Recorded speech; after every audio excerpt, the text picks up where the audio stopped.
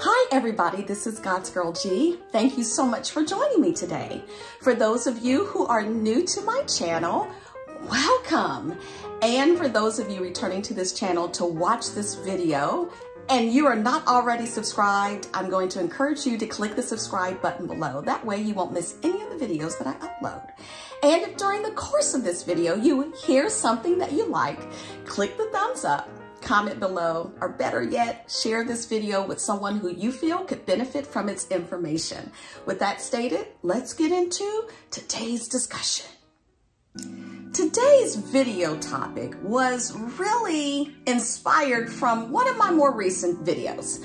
Now, a couple of weeks ago, I did a video called A Thorn in the Flesh, and basically, what is it, how to deal with the thorn in the flesh, and one of the things that I revealed in that video is that sometimes a thorn in the flesh can be a person. After uploading that video and doing research on thorn in the flesh and all of that, it led me to some additional thoughts that I'd like to share with you today.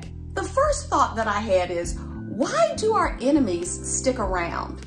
Meaning, if they don't like us, why are they always in our vicinity? Now, sometimes it is because they have no other choice. It could be because it's someone that you work with and you have to be around them, or they have to be around you, right? But there are other times in a more casual, personal nature where your enemies kind of gravitate toward you, even though they don't like you, okay? Then there was another thought that came to my head, is that we've heard a saying that keep your friends close and your enemies closer. And so in today's video, I really want to unravel that a little bit and understand what really is the purpose of and for our enemies and what we can do to deal with it.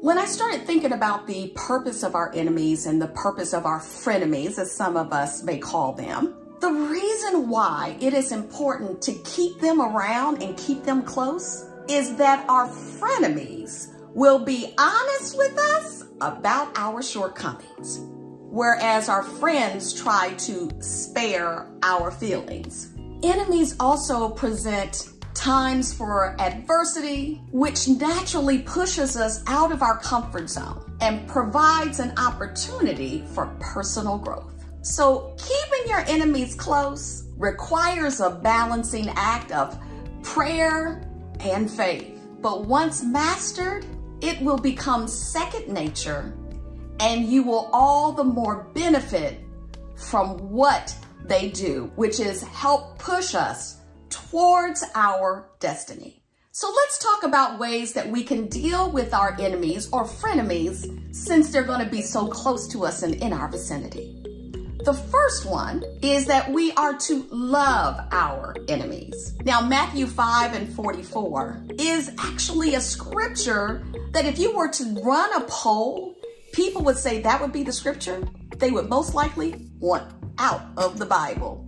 Because, I mean, think about it. Love your enemies. That makes no sense to our human, finite minds. Matthew 5:44 says this, I say to you, love your enemies. For if you love those who love you, what reward have you? I mean, didn't Jesus really tell us to love our enemies?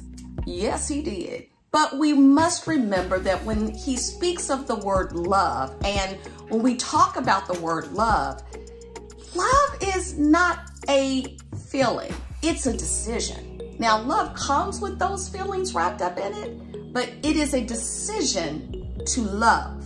Sometimes we get too wrapped up in our feelings, especially when dealing with our enemies. But what I have learned is that nothing in the spiritual realm is ever led by human feelings. We make a decision to receive Jesus. We make a decision to be kind to our friends, and we can make a decision to love our enemies. The good news is God never gives us a command that doesn't come with the offer of supernatural assistance. When you have a willing heart, he will give you the help to do what you feel is the impossible and love even your worst enemies. Next, we are to pray for our enemies. Matthew 5:44 continues by saying, pray for those who spitefully use you and persecute you. When you spend time in intimate prayer on behalf of pressing personal needs for friends, family, our nation, and the spreading of the gospel, the idea of bringing an enemy into our prayer mix might seem a bit challenging. But even so, Jesus commanded us to do so for our own benefit. When we pray for those who have wronged us, it gives us the opportunity to release hurt, anger, and unforgiveness in our heart, and in turn receive God's peace. As you pray for your enemies, you will find that your heart will begin to soften toward them more and more. And you'll keep yourself in a spiritual posture of love. And that is a position of victory.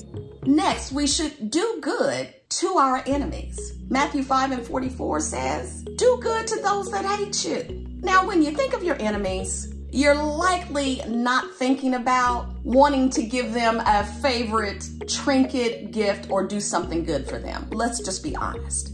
But we do need to do good to them and for them. That's what Jesus was saying in this verse. When you are treated poorly, harassed, mistreated, talked about, you need to respond in a way that sets us apart as being Christians. Now, I'm going to tell you, it takes a lot of courage, humility, and love to do good to those who mistreat you. It's not easy. But when you're filled with the love of God, you can do it. Anyone can lash out and fight back against enemies. But Jesus has instructed us to do good instead. When we pray for our enemies, this is how we as believers walk in that God kind of love. It's what Jesus taught us to do, and his ways always bring blessings. We are to forgive our enemies. Matthew 6:14 says, if you forgive other people when they sin against you, your heavenly Father will also forgive you. When you suffer a deep wound or continually recall hurtful interactions and situations, forgiveness can seem too big a challenge to even tackle. But God has commanded that we forgive. The devil has convinced a lot of believers that forgiving someone is somehow letting the offender go without consequence. But nothing can actually be further from the truth. Forgiveness isn't something that happens between you and the offender. It is an actual transaction between you and God. It's quiet. It's a personal transaction of the heart. And it gives God room to take care of justice on your behalf. And this brings me to another point that I want to make about dealing with our enemies. Let God avenge you. Romans 12:19 says this. Dear friends, never take revenge. Leave that to the righteous anger of God. If you are a lover of justice, you likely have problems accepting the feeling that someone is getting away with something. However, God never told us that we were the judge and jury. Now, we may not see justice take place with our own eyes, but we can rest assured that God will deal with it. Psalms 23:5 says that he will prepare a table before us in the presence of our enemies. So either way, trust God to take care of it. Put your focus on obeying his word regarding your enemies. You will find your desire for justice will melt away in the loving arms of our Father, who is also our defender. Friends, you will never cease to make enemies, no matter how old you get. But if you learn how to deal with them, to forgive them, rather than let them chip away at you, you'll be ahead of the game. Having enemies close certainly keeps us on our toes. And despite the fact that each enemy has his or her own agenda in our life, they do serve a purpose. Our enemies pushes us into our destiny. God will take what the enemy meant for evil and turn it around for our good. Thank you so much for joining me today. And don't forget to subscribe, like, comment, and share. Bye.